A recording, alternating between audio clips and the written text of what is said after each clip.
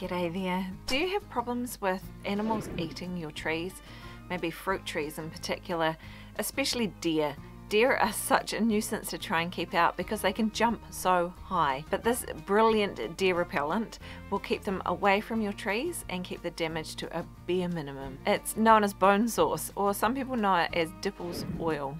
And make sure you follow the instructions at the end for applying it so you don't end up ruining, damaging or killing your fruit trees. This is not my recipe. It's one that's been made famous by the permaculture legend known as Sepp Holzer, and it is probably the stinkiest thing I have made in a really long time. And despite this being a really bizarre way of doing something, it actually really works. I was super surprised at the end result, and I'm even more surprised at how effective it actually is. At our new place we have a lot of deer sign. There's deer tracks all over the place, and talking to the contractor that did a lot of work at our place, he's local and he has done a lot of hunting, especially deer hunting and pig hunting through our block when it was pine forest and covered in trees. It's currently winter here and we have great plans that before summertime, preferably sooner rather than later, we've got a whole lot of fruit trees that we want to put in, and we don't have the money to put in deer fencing. To deer fence our perimeter, we were looking at probably $50,000 to $60,000, which is money we just don't have.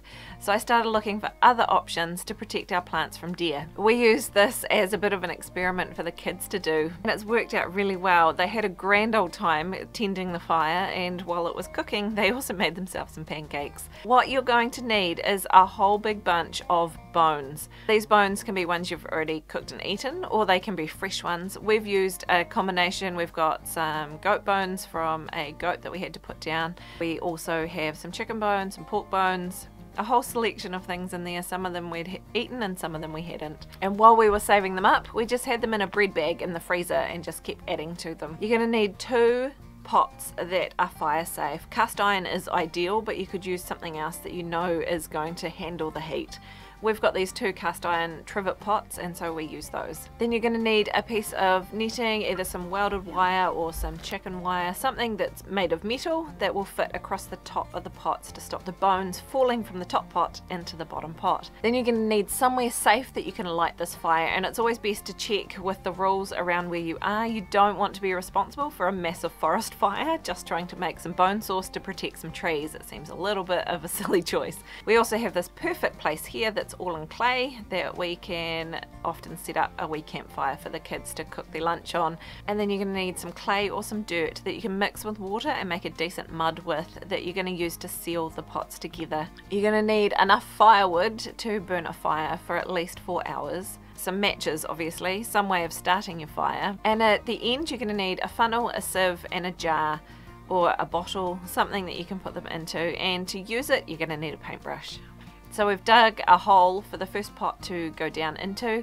You want it to fit nice and snugly in there, not to have too much air gap. And then you pack the other pot full of your bones as firmly as you can and put the netting over the top and kind of tuck it around the sides. This is to keep the bones in that pot, so when you invert them together, hopefully they stay in the top one. Before you invert them together, add about half a cup of water into the bottom pot, and that just helps dissolve some of the minerals and stuff out of the bones. Once your 2 pots are inverted together, then you're going to need to get yourself some nice wet clay and seal really firmly between them, hopefully about 1 inch top and bottom of the seal, so that you've got a nice good firm seal around. The idea is to stop the air getting in and out. You want that to become a non-oxygen environment. And then all you need to do is pile up your wood and light a fire. Keep it going for at least 2 hours, ideally 4 hours or longer. And then once those coals have burnt down, throw some dirt over the top to help seal that heat in and let the bones continue to cook. After 24 hours, come back and take all that dirt off and very carefully pry the top pot off the bottom pot. And if you're anything like me, the clay that we had around the sides fell in, which is why we've had to sieve it when we put it into a bottle. In the bottom of your pot you should have a sludge. It will be varying consistencies and colours depending on what types of bones you've used, how hot your fire got and how long it cooked for. It can vary from a runny light sort of brownish colour like what we've got, well it's not really light brown, a chocolatey brown, all the way through to a very thick black tar. Any of those are perfectly usable, and if your tar is too thick to brush on, you can cut it 50-50 with either some oil or some sheep tallow, goat tallow, beef tallow, something that you can cut it with, up to 50-50, and it will still work just as well. This has been described as a destructive distillation of bones, and boy golly does it smell bad.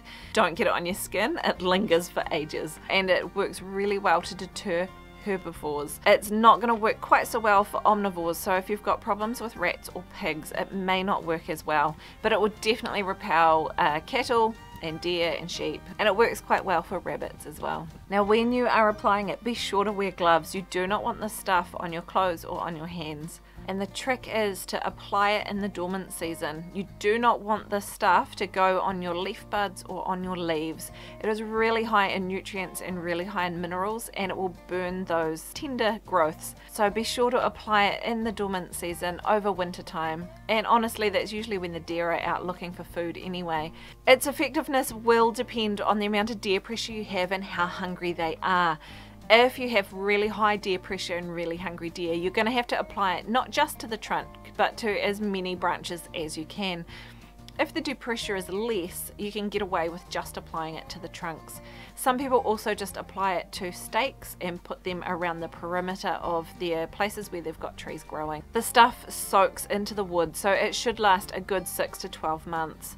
Billy from Permaculture Farms, he says that he has painted it on and has lasted for years. I guess your results may vary, but one bottle of this is going to do a lot of trees for a long time, which is really good to know because making it is quite stinky. With the remaining bones that are in the pots, don't throw those out, crush them up and throw them through your compost. They work brilliantly as a biochar. Do you need some more fruit trees for your orchard? Check out this video here on how to graft your own fruit trees the really easy way. Thanks for watching this video, and I will see you in the next one.